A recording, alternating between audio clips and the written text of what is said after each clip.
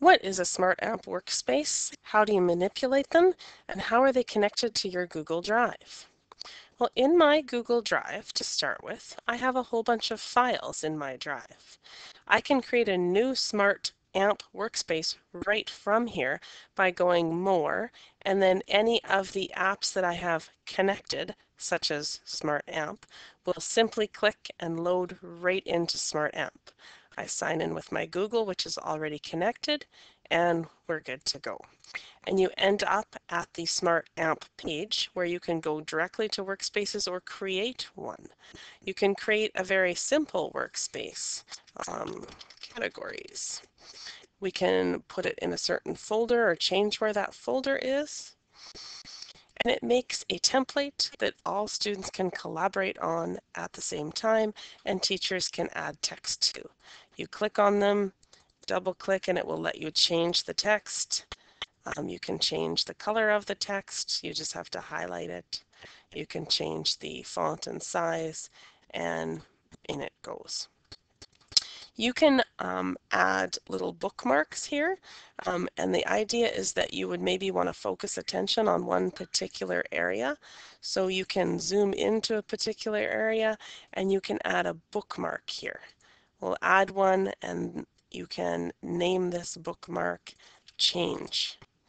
And then whenever the teacher is doing a follow me or presenting or simply directing the kids to different areas of this larger file that you can zoom in and out of, the bookmarks help. You can insert pictures. You can search anything that you want. It'll search Smart Exchange for topics, or you can actually do a web search and you can just grab little things and put them in. The web search is a Bing search and you can find the same little things from the web.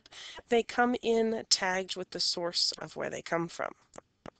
You can move them around and make them smaller, whatever you need to do. You can insert links and YouTube videos, web content here, text, and other links. You can even insert your own notebook file or PDF file.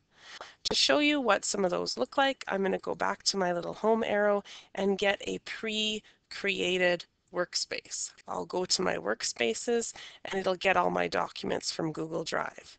This is a high school lesson, an inquiry project where we started with a question and I let the kids work together in groups. So I handed out copies of this to them after I showed them a little follow me, and when they were all done, the students could use pass control to present back to the rest of the group. This file is larger than the screen, so there are bookmarks that show the overall picture, the actual question, some key considerations for digital citizenship, a project, who the target audience will be, and other things I wanted the kids to look at.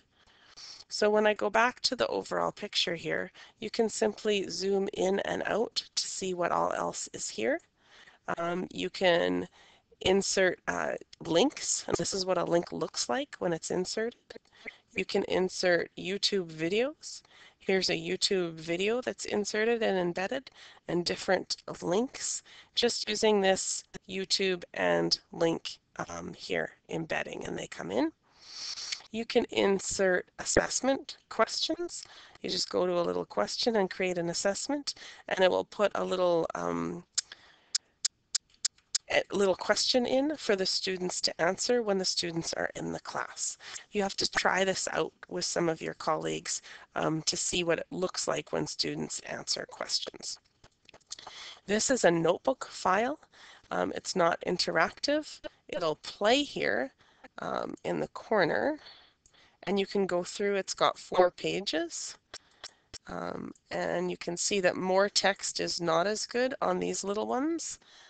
But you can put an overall notebook file in if it has some key tips for you. You can see the file inside the AMP file. This is Workspaces and Smart AMP. You can write with a pen on it, you can erase with your eraser, and you can move items around or move single items around. as you create your workspace. You can't see the full functionality until you hand out some copies and see kids interacting with it together.